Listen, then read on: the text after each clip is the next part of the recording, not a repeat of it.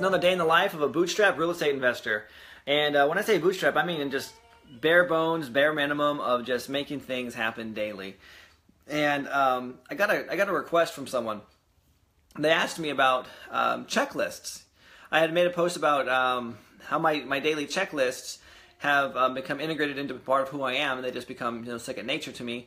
And they asked if I had a daily checklist. And while I don't necessarily have a daily checklist per se that's available ready for everybody, I'll share with you my daily routine so you can see kind of what my checklist actually is. Because I do have a checklist, but I don't have a checklist. And I'm going to share with you exactly what that is. And so I went through a program a while back, recently actually, a lot longer, called Wake Up Warrior. And wear this this little wristband here to remind me of that. And one of the things that it was founded by Garrett White, and Garrett White talks about the core four, the daily core four, and it's being able to go over these 4 core areas of body, being, balance, and business. And so every single day I do tasks within those 4 areas to keep myself fit. On point with my family, on point spiritually, and also on point with my business. And let me show you what this looks like. So every single day, this is my checklist, my core 4. The whole thing is core 4 before you hit the door to go to war. And so every single morning before 8 o'clock, this is what I do. So for food, I have a green smoothie every morning. I go to the gym, I work out, I meditate, I write some, I write down some my memoirs. Basically, it's my own personal revelation and insight that I get, and I keep track of that for my posterity and for myself, a partner. I do a little message to my family. In business, I discover a new item and then I declare it on Facebook, which is why you see a lot of posts that I have early in the morning. Those are something that I learned that day, and I want to share it. And that's just one of the things that I do. It keeps my mind sharp and fresh. And then I also a kind of a calendar, and I write down my daily revelations and associated with those revelations. Now that's just me personally. That's just what I do. Now inside my business here, I'm learning something new daily, and I'm also declaring what I've learned daily. I want to be able to get that content out. But when it comes down to my standards, I don't know if you can see this. I also have weekly standards. So again, my body, being, and balance, and business. But this is about business here. So you can see here that weekly, my thing is to call 5 new prospects a day and to mail out weekly. So I have mailings that I want to do, and then I also have a goal of hitting 5 prospects a day. Now I'll be completely transparent with you. Let me actually show you here. I have my leads. I should have probably pulled this out prior to this, but we'll just go ahead and just pull the whole folder out here. That's what we'll do. And so I'm going to show you what it looks like. This is a sheet that I use. So in March, this is real-time numbers here. You can see that in the first week of March, I only called 3 people. Nothing for that second week, was a complete blank. Last week was, 2 weeks ago, I called 9 people. These are all new sellers. So like when I say I call people, these are sellers specifically, and you'll get the idea. I don't track buyers. I only track sellers that I talk to. And so some weeks are going to be completely skewed because I'm going to have blanks. And the reason for that is because I actually acquired a property. And if the week is blank, that means that I was heavily working on finding a buyer or a renter for a property that I acquired. And I'll show you that here. So this week I acquired a property in Oroville. Didn't make any phone calls because I was so busy trying to rent that thing out.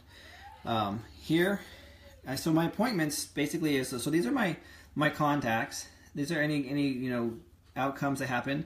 These are appointments that I set, and then this is any written offers that I have on those properties. These are contracts, and then it's closed. You can see here I closed 1 transaction on 14th for $3,000. But check it out. So last week I made 5 phone calls on Monday, and then Wednesday I went and saw a property on Maple. So I actually go back up to the top here. Appointments, written offers, contracts closed. So on Wednesday, the appointment, written offer on it, and I contracted all that same day.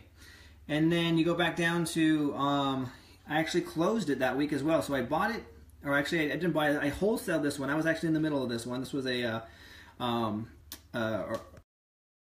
seller finance I was in the middle of and wholesaled my position out of that one. But anyway, as you see here, I made $5 on it. And here we go for yesterday, only 2 phone calls. Well, I'm back at it again, and just wanted to give you an idea that, see, my goal is 5 a day, and clearly I'm not hitting that. That's not what I'm doing, but let me show you here. So if we go to my September, where's my seller sheets at? I had these things handy. I must have them somewhere else because I don't have them under my lead sheets. But anyway, there have been months where I have gone through this and I've made, here we go. Let me get all this stuff out of here. So, this is all live. Month I'm tracking. So January, I'm looking at all, what I've mailed out, all my contacts, all my numbers. December, again, same thing. And I look at 28 contacts, 4 appointments, 2 offers, nothing closed. November sucked. I hit November really hard the first couple of days, and then it just kind of went out.